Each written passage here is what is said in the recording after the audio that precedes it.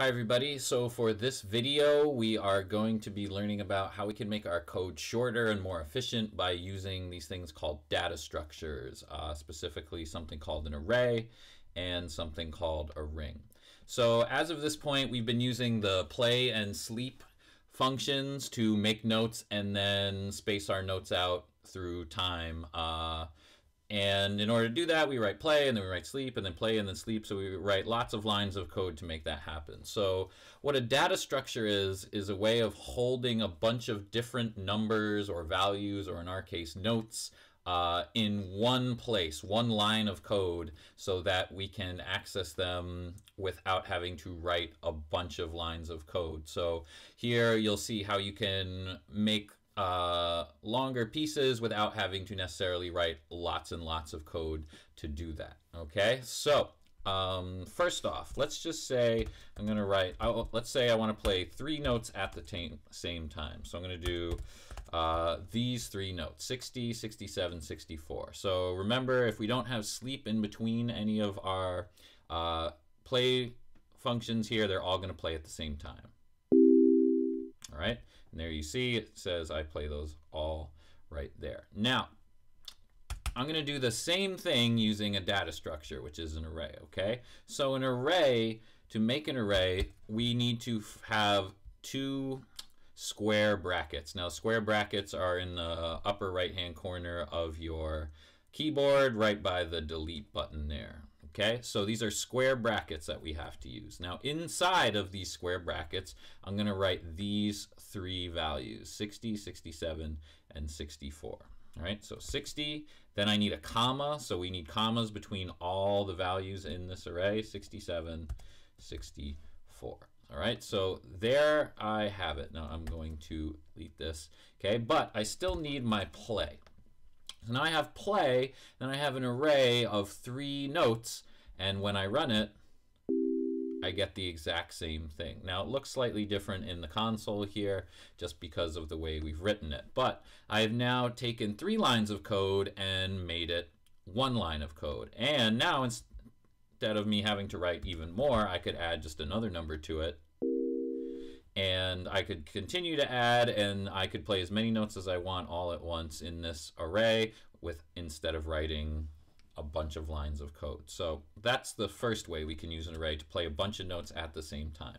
But let's say I want to play each note individually in my array. All right, so there's a few things you need to do in order to make that happen. All right, and this just to kind of show you what it would look like. Let's say I want this to happen. So sleep 1, and then sleep 1, and then sleep 1, and then I want to play 70. Okay, so I'm going to just comment this out. This is what I want to have in my array. Okay, so I got 9 lines of code here. I want to make this shorter using my array. Okay, so that's what I want to hear. Okay, so the first thing I need to do is add something to the end of my array. And what I'm going to put is a dot and then T-I-C-K, tick. Okay, so tick is a mechanism in Sonic Pi that sort of is like a counter, and it will move through certain data structures or just sort of keep count when you start the program, and that will help you move through certain things like this. But this is not going to get me quite where I want to be yet. But if we run it, I get just the first note in my array. Okay, so what I want to happen here, you might think, okay, well, I need to add a sleep after it. Maybe that will work. Nope, still has no effect. Okay, but the sleep is going to be important. So what I need to do is now add the dot times block, okay, a repetition block. So I need to add the number of times, is going to be the number of notes I have in my array, the number of values. So I have 1, 2, 3, 4 in my array. So I'm going to write 4 dot times do. And remember, if I have a do, I need an end as well. So I'm going to put the end right here. Okay, so now if I run it,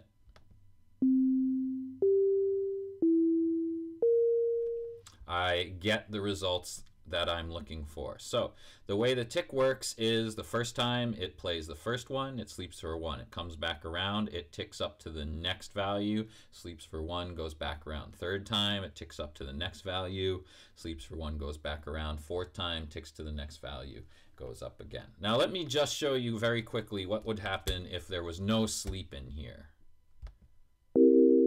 Okay, so in this case, I get all the notes together again. Now, it did actually, because if you look, they're not all in the same line as they were when I played it as the array without the dot tick.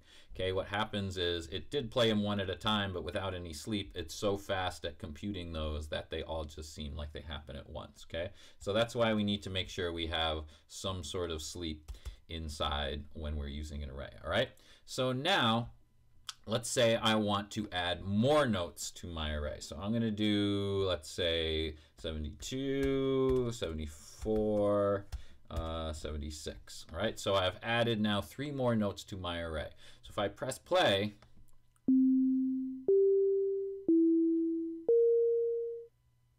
I still only hear 4 notes, and hopefully you probably figured out that's because I still have only 4 times in this repetition block. So if I want to hear all 7 of these notes, I need to go 1, 2, 3, 4, 5, 6, 7 values in my array. That means I need to repeat 7 times through this block in order to hear all those notes.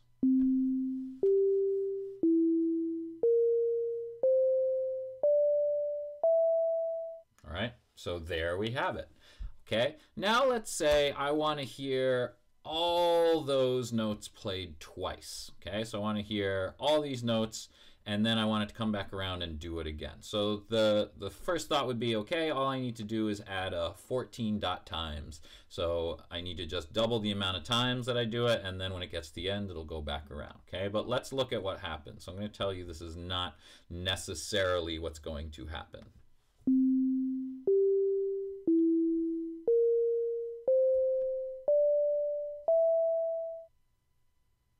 So if we look over here, you see how all of a sudden now it's giving me the notes as the rest. So we heard 7 notes, 60, 67, 64, 70, 72, 70. Okay, but then once we got through those 7 notes, it gave me rests. Okay, and this is because in an array, when you are ticking through it, it's going to just continue moving through. And if it doesn't see anything after the 7th note, it's going to assume you didn't want anything there. Okay.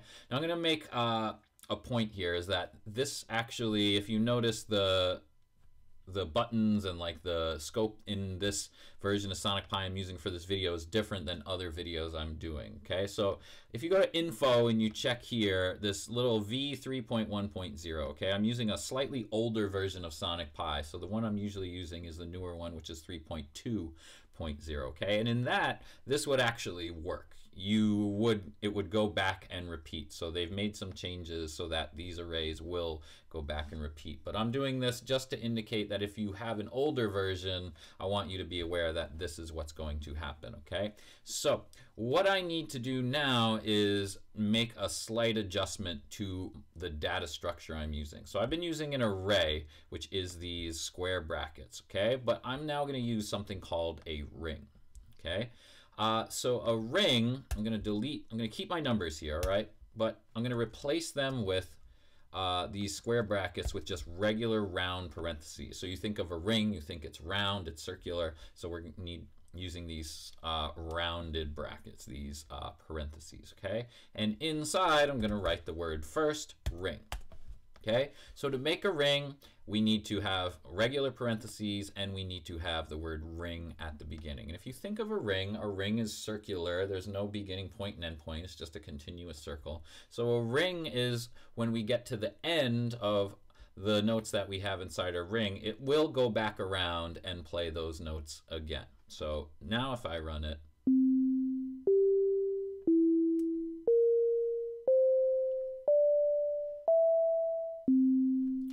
okay.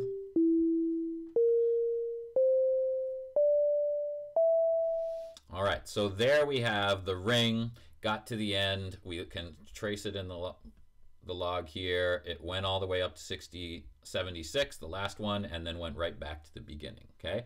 Now let's say I made it maybe 18 dot times. All right, and I'm going to change the speed here just for the sake of time.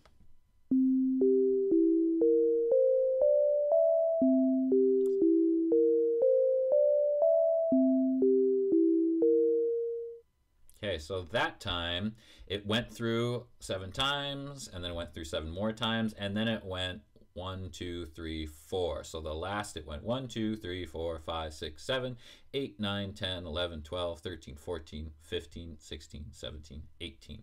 So if the number of times that you have is not equally divisible by the number of notes you have in your ring, it will just stop at whatever the note is as it ticks through. Okay, so that is basically it with data structures with arrays and rings. There's one more thing I want to show you here, getting back to why we use rings instead of arrays at some point. So I'm going to do one more. I'm going to follow this ring with an array, let's say. So I'll do play, and then maybe I'll do 70, 60, 50, 40, 30. I don't know, maybe I'll start with 80. I don't want to get too low there. Okay, so I have an array here, and then I have dot tick, and then I'm going to sleep for, let's say, 0.25. I'm going to use synth here. Let's do the D try. Okay, now something wrong is going to go wrong here, so let's play through.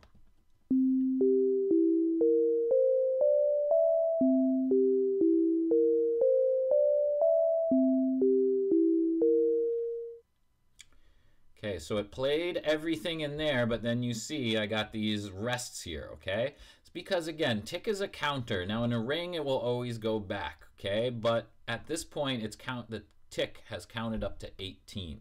So when it got to this array, it was actually looking for the 18th value in that array, which is not here. There's only 6 values, okay? So you could run into trouble down the line if you're starting to use arrays and rings and stuff like that. So one little trick I'm going to show you is just before this next array, I'm going to do tick reset, okay? So tick reset will just set the counter back to 0, and then when I do a new array, it should just go right back to the beginning. So let's try this one more time.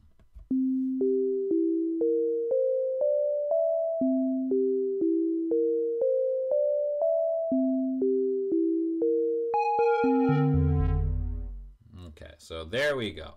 So that tick reset doesn't hurt to include, especially if you're going to be having different arrays throughout multiple arrays, okay? But that is the basic introduction to arrays and rings and data structures. Again, you can check your info. If you're using version 3.2, you're not going to run into that problem with tick reset. But if you do, if you see that you don't hear it, that's always a good thing to just throw in there after each dot times and data structure you use, okay? So for this assignment, I've created just a little bit of a reference sheet here, which goes over arrays and rings just in the way I've shown you. For the projects, pretty simple. Just use an array, play multiple notes, use an array with dot tick, and use a ring to play through a pattern of notes more than once, okay? Make sure you're using that tick.reset if you need to, and then when you're done, just copy and paste your code and submit it into the submission document. Remember, this will count for the music engagement assignment for the week, okay? But make sure you're getting everything on the checklist in order to receive credit for that, okay? So that is all for this Sonic Pi lesson, and can't wait to see what